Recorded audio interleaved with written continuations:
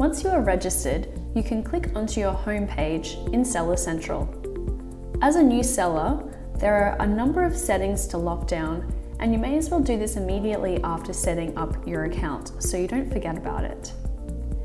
In the top right corner of the Seller Central homepage, click on Settings, which will generate a drop-down list of options to discuss. Account Info. In this section, verify that all of your contact information is correct.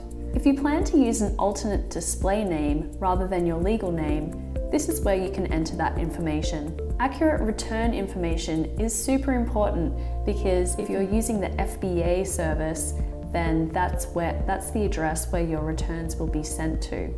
Notification preferences. Amazon has a number of emails that they send to sellers to notify them of performance, order notifications, and other information that they send periodically. Return settings. This is where you can designate how you want product returns to be handled.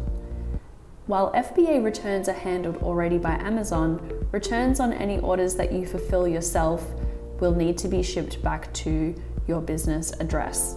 So you can set this up here. As a professional seller, you have the ability to set your own shipping rates for orders that you fulfill yourself. Our recommendation, where possible, is to have free shipping on merchant fulfilled orders. This allows you to compete with other prime sellers and makes you more attractive to customers in general. Tax settings. If you're required to collect and file sales tax in your jurisdiction, then Amazon can help you with collecting that sales tax directly from customers.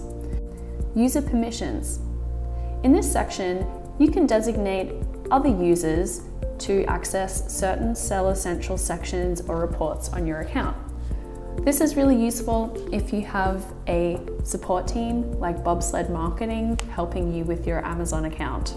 So you can provide people with access to specific levels of data while restricting other information that they won't be able to see. Your information and policies. Take a few moments to describe your company for sellers in the About Seller section here.